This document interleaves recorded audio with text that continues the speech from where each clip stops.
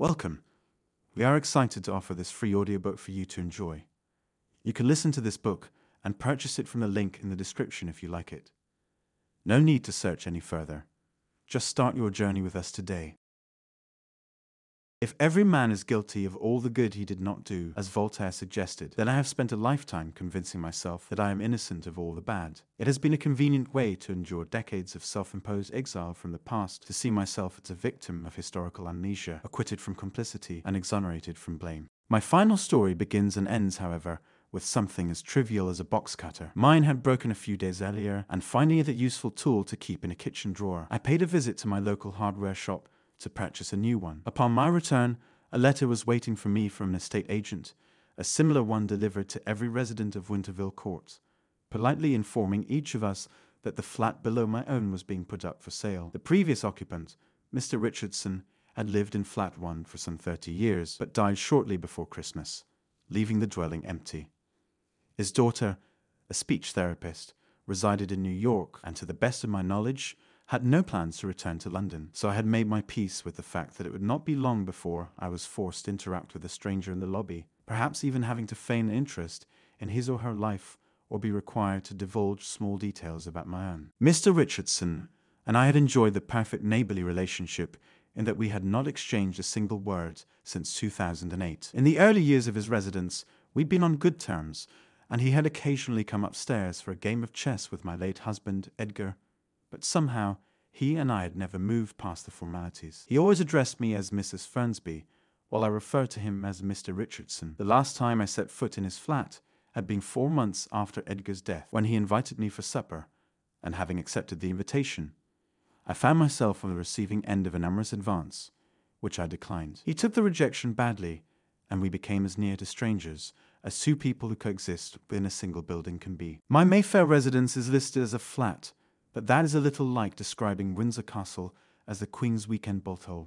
Each apartment in our building, there are 5 in total, 1 on the ground floor, then 2 on both floors above, is spread across 1,500 square feet of prime London real estate, each with 3 bedrooms, 2.5 bathrooms, and views over Hyde Park that value them, I am reliably informed, at somewhere between £2 and £3 million apiece. Edgar came into a substantial amount of money a few years after we married, an unexpected bequest from a spinster once, and while he would have preferred to move to a more peaceful area outside central London, I had done some research of my own, and was determined not only to live in Mayfair, but to reside in this particular building, should it ever prove possible. Financially, this had seemed unlikely, but then one day, like a deus ex machina, Aunt Belinda passed away, and everything changed.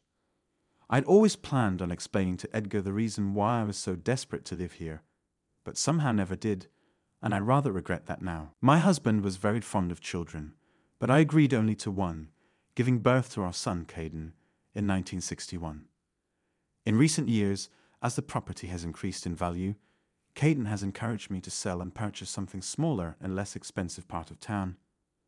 I suspect this is because he worries that I might live to be 100, and he is keen to receive a portion of his inheritance, while he is still young enough to enjoy it. He is thrice married, and now engaged for a 4th time. I have given up on acquainting myself with the women in his life. I find that as soon as one gets to know them, they are dispatched, a new model is installed, and one has to take the time to learn their idiosyncrasies, as one might with a new washing machine or television set.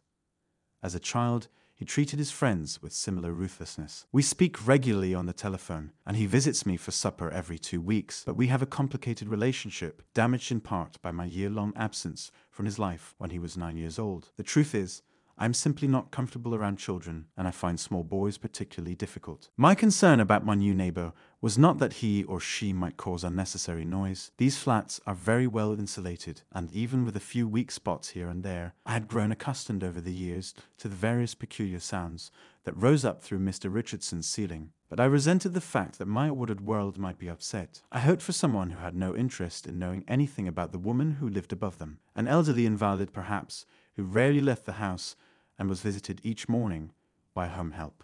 A young professional who disappeared on Friday afternoons to her weekend home and returned late on Sundays, spending the rest of her time at the office or the gym. A rumor spread through the building that a well-known pop musician whose career had peaked in the 1980s, had looked at it as a potential retirement home, but happily, nothing came of that. My curtains twitched whenever the estate agent pulled up outside, escorting a client in to inspect the flat, and I made notes about each potential neighbor. There was a very promising husband and wife in their early 70s, softly spoken, who held each other's hands and asked whether pets were permitted in the building. I was listening on the stairwell and seemed disappointed when told they were not. A homosexual couple in their 30s who, judging by the distressed condition of their clothing and their general unkempt air, must have been fabulously wealthy, but who declared that the space was probably a little small for them and they couldn't relate to its narrative. A young woman with plain features who gave no clue as to her intentions, other than to remark that someone named Stephen would adore the high ceilings. Naturally, I hoped for the gays. They make good neighbors, and there's little chance of them procreating, but they proved to be the least interested. And then, after a few weeks, the estate agent no longer brought anyone to visit, the listing vanished from the internet, and I guessed that a deal had been struck. Whether I liked it or not, I would one day wait to find a removals van parked outside and someone, or collection of someone's, inserting a key into the front door and taking up residence beneath me. Oh, how I dreaded it. So if you like what you just heard and want to purchase the book for yourself, be sure to click on the link in the description for more information.